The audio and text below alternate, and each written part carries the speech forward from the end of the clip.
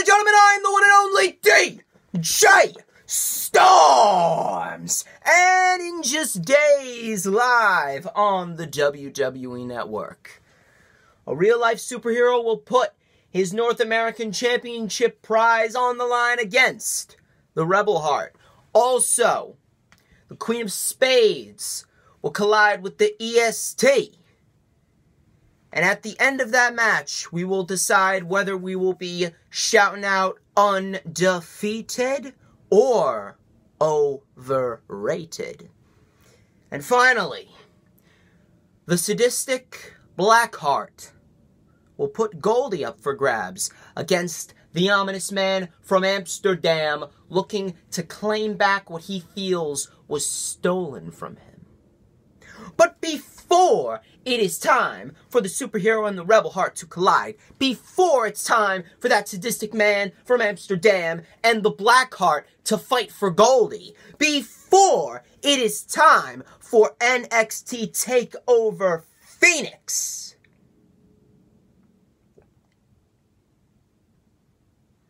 it's time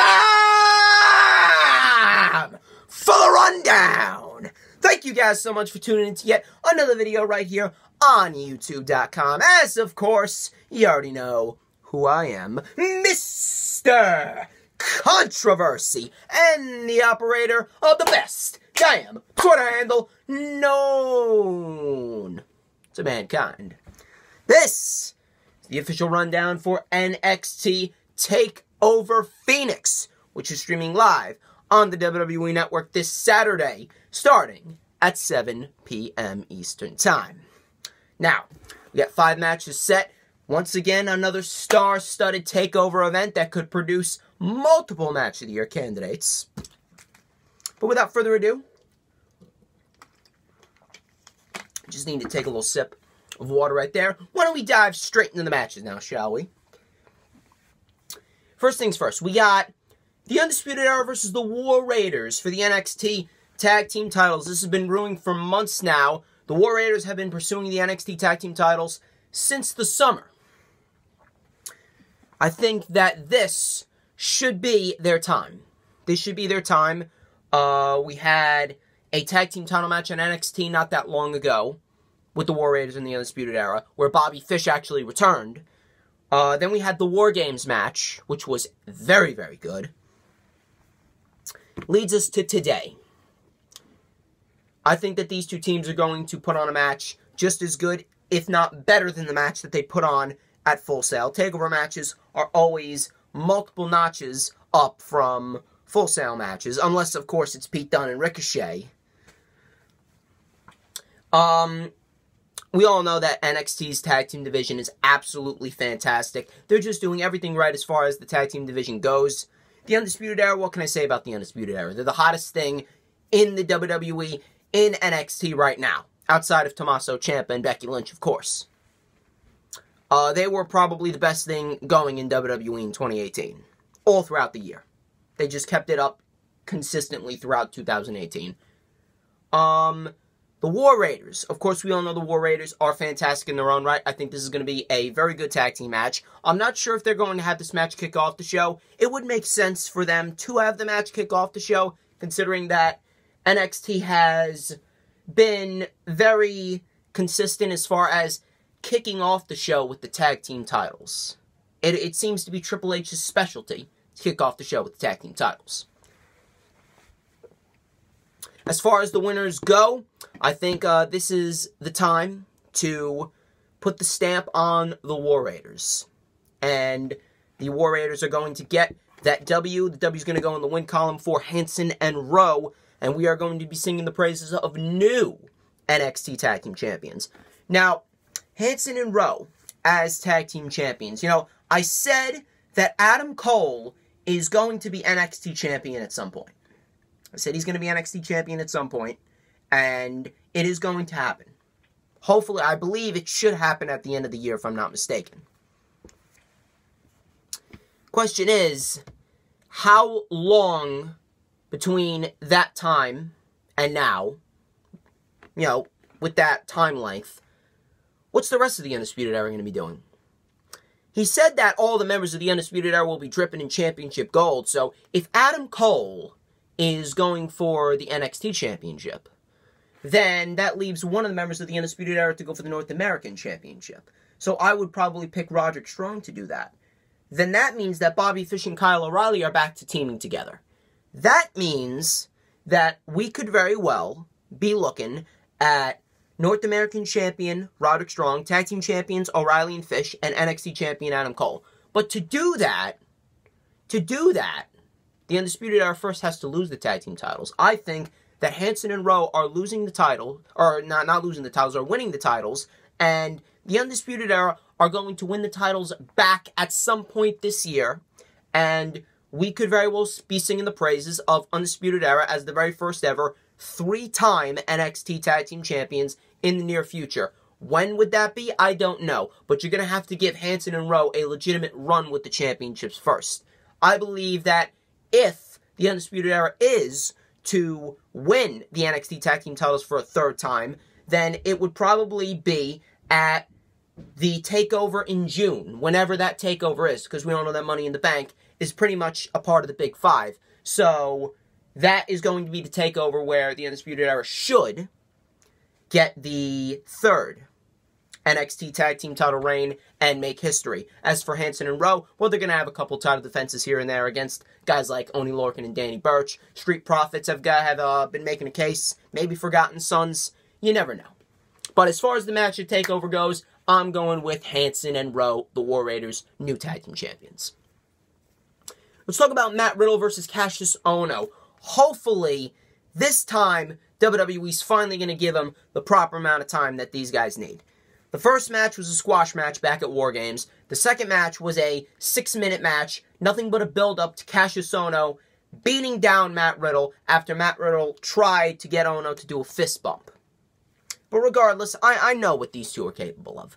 Matt Riddle, I have not seen Matt Riddle in a match that lasted over 6 minutes. I want to see Matt Riddle go. I want to see Matt Riddle in 15, 20-minute matches. I want to see Matt Riddle go out there and legitimately tear the house down with someone in an undercard match. I mean, Johnny Gargano and Andrade Cien Almas had that undercard match at NXT TakeOver Brooklyn 3. They tore the house down. Why can't that be Matt Riddle and Kassius Ohno? I think it's going to be Kassius Ohno and Matt Riddle this time. This match could very well kick off the show as well. It's either the tag team title match or this match. This is going to be the final installation. This is going to be the nail in the coffin for this feud. And there really is no other choice to make except for Matt Riddle. Matt Riddle, obviously, young and up and coming. Matt Riddle needs to win this. This is his first major feud. And then I think he probably moves on to another feud before they actually insert him into a championship picture. So listen to this. Johnny Gargano and Ricochet, they're tied up with Aleister Black and Tommaso Ciampa. The main event and mid-card scene is really mixed. So the undercard, below the North American Championship picture, has got a lot to work with. Matt Riddle defeats Kassius Ohno. Matt Riddle, I'm going with Matt Riddle as my pick. Velveteen Dream's returning. Velveteen Dream is not going up to the main roster just yet. What if, at NXT TakeOver Brooklyn 5, what if we see, as an undercard match, for Matt Riddle's second major feud, what if we see Matt Riddle versus the Velveteen Dream? I don't know about you guys, but given 15-20 minutes, I would say that is a match of the year candidate. Matt Riddle and Velveteen Dream. Think about it. I think I could have possibly put that idea out into the air. You never know. You never know. But as far as the match at TakeOver goes, I think we're going to get a great hard-hitting match, and Matt Riddle is going to finally put this feud to rest. Matt Riddle to defeat Kassius Ohno. Let's talk about Johnny Gargano and Ricochet. Now, this right here, this is a match that has a very high unpredictability factor because there's a lot of combustible elements to go into this match. You got Johnny Gargano and the fact that everyone has been calling Johnny Gargano to be the one to take the title off of Ciampa, but are you really going to have Gargano lose this match and then go off and challenge for the NXT Championship after he just lost the match for the North American Championship? You're going to have him go challenge Ciampa at TakeOver Brooklyn 5, WrestleMania weekend? It would kind of feel like WWE's being a little bit biased towards Johnny Gargano. Johnny Gargano really isn't at that pure babyface level yet. Supposedly, Gargano and Ciampa have already reunited. They've already reunited. So, this needs to continue all the way to SummerSlam weekend. This needs to continue all the way to NXT TakeOver Brooklyn. TakeOver Toronto, because SummerSlam's going to be in Toronto this year. We're going to have NXT TakeOver Toronto 2. This would mean that these guys are going to go back to the same place in which they won the NXT Tag Team titles. Instead of partners, they are opponents. This time Gargano is finally broken away from Ciampa. Excuse me. No more heel DIY. Heel DIY should break up around June, I would say. Around that time. Then we have Gargano finally getting back to his old babyface tactics. Gargano finally goes off. He finally defeats Ciampa. Finally becomes NXT champion. Or they could have Gargano win the North American Championship. And they could do a title-for-title match between Gargano and Ciampa at TakeOver Toronto. But I don't really think they're going to do that. And they're going to give Gargano this huge crowning achievement. You don't want to plunge your Gargano down our throats. You don't want to make Gargano NXT's Roman Reigns. You don't.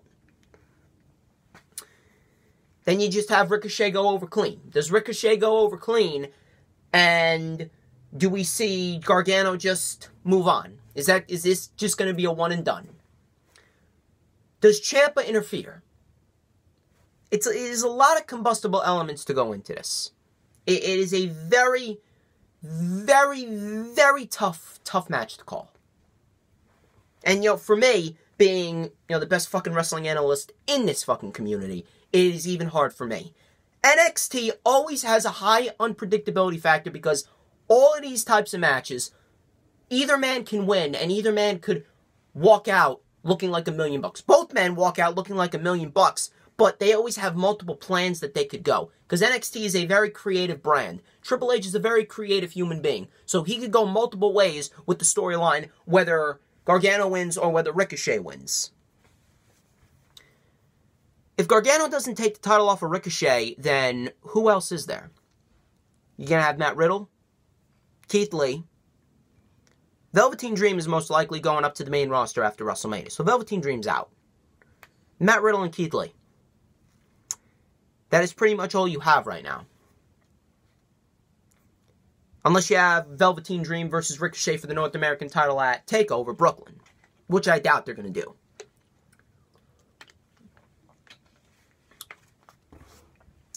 But if not Gargano, then I can see Matt Riddle being the one to take the title off of Ricochet.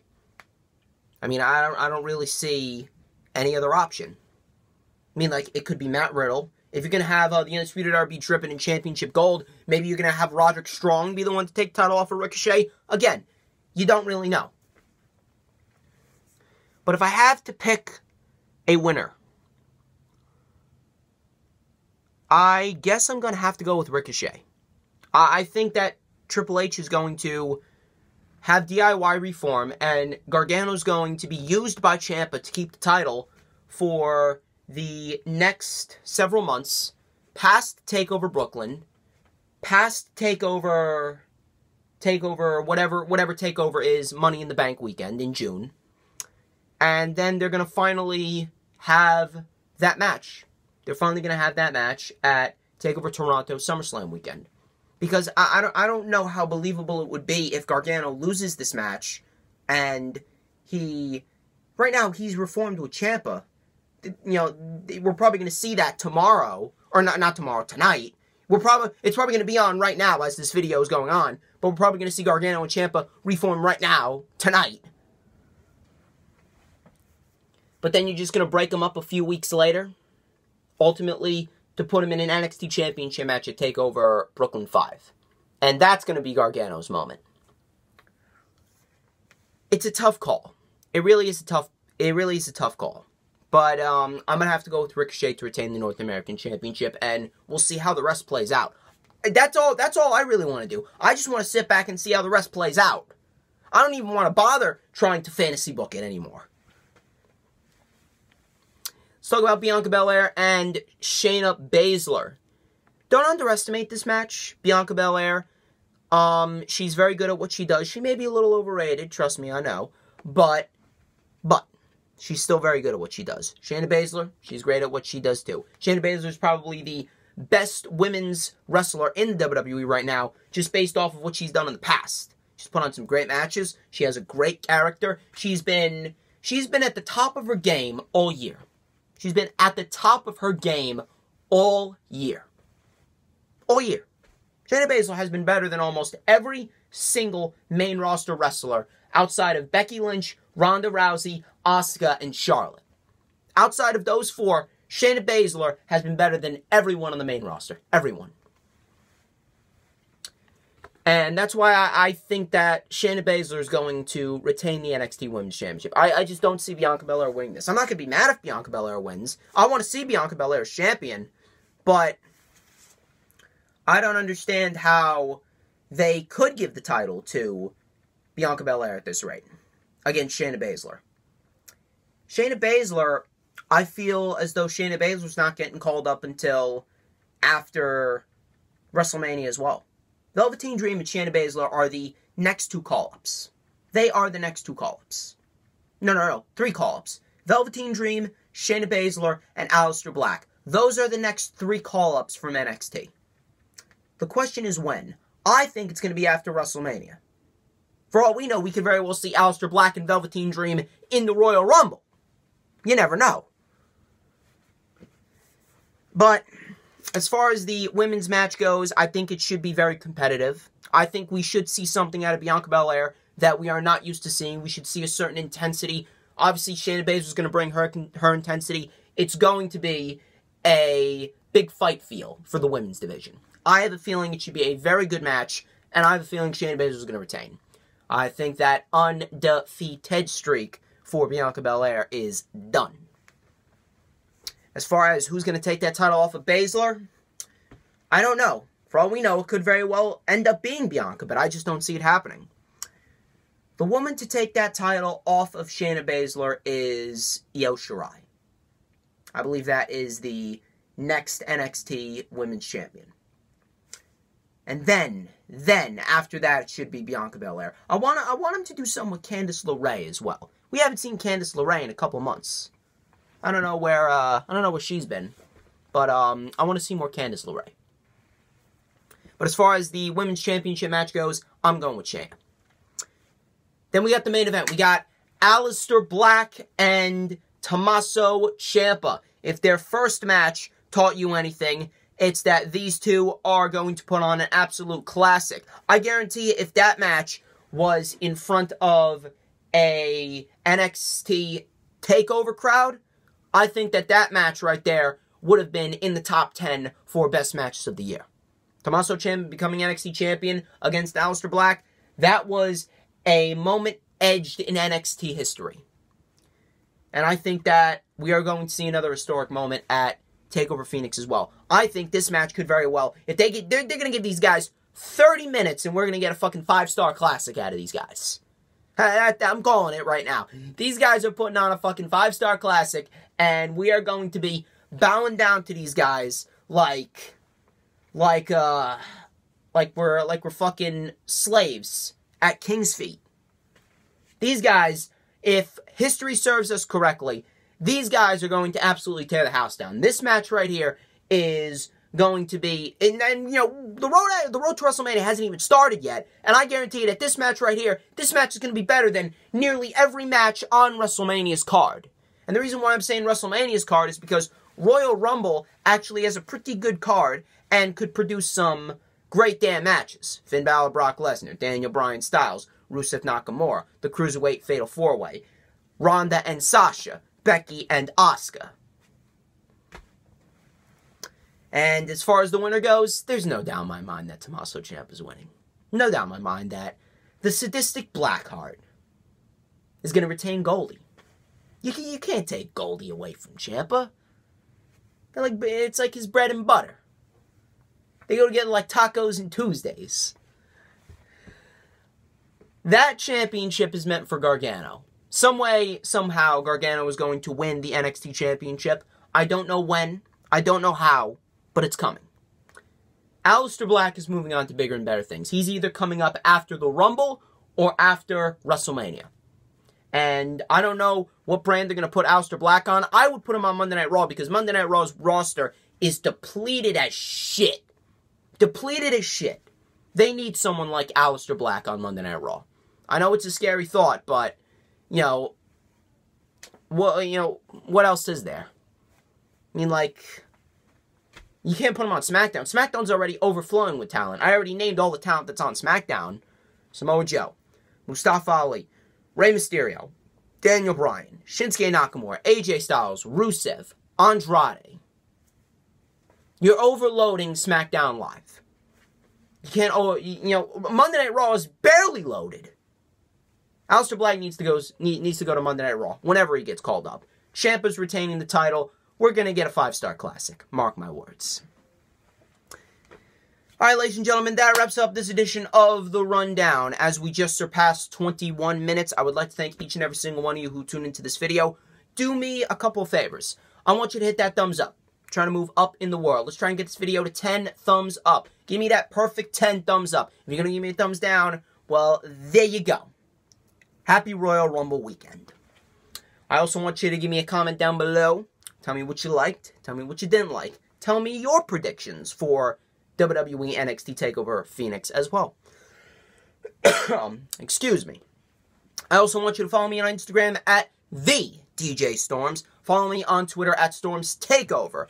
I want you to go and hit that subscribe button if you haven't already done so. We are 12 subscribers away from 200 subscribers. I'm moving up and up and up and up in the world. I want you to get me to 200 subscribers. The DJ Storms posse is continuing to grow. I also want you to hit that notifications bell with a huge elbow strike. A nice elbow strike. A nice Brock Lesnar-like elbow strike to bust that bell open. Make it the Liberty notifications bell. That way you can know whenever I pop up on YouTube. Because when I pop up on YouTube, it's the best time to be on YouTube. Also, this Friday at 8 p.m. Eastern Time, I am bringing back the Storm Stream again. The 10th annual special edition Storm Stream with my girl JoJo from California. We're going to be making history. We're talking a lot of good topics. We're talking Royal Rumble. We're talking the weekly shows. It's going to be good. Watch me make history this Friday on the 10th Storm Stream. We're also doing Royal Rumble Rundown. That's going to be on Saturday evening. I believe I should be able to get that up by 8. I'm working till 6. I will get it up no matter what, guys. Otherwise, now I gotta go do some college work, or else I'm gonna be failing that. I'm gonna be failing college. I can't fail college, or else I'm gonna have to fall back on this. I mean, not that I don't love this, but you know what I mean. You know what I mean. Anyway, I'm gonna go get some college work done, ladies and gentlemen. I'm the one and only DJ Storms, and this has been The Rundown. Catch you guys later.